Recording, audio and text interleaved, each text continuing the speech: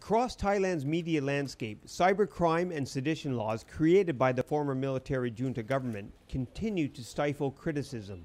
Outspoken journalists from agencies including Khalsat summoned and interrogated by the army for attitude adjustment, a disturbing move that some worry is the new norm. There are multiple agencies, and task force dealing with patrolling and policing what the media is saying, what people are saying online. Thai authorities have a very long history and very a long-standing culture of patrolling and making sure that the people will say what can be said within the boundaries.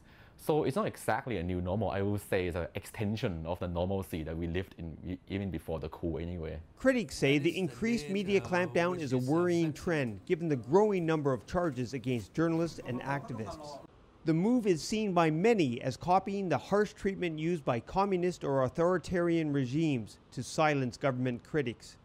Under military rule of the NCPO, Thailand seemed to have adopted the Chinese model of media control, the manipulation of news reporting, turning media from being a watchdog of government performance and wrongdoings. They have been downgraded into lapdogs of the junta. There is a deep political divide in Thailand, often reflected in the coverage of news and policies that shape the country.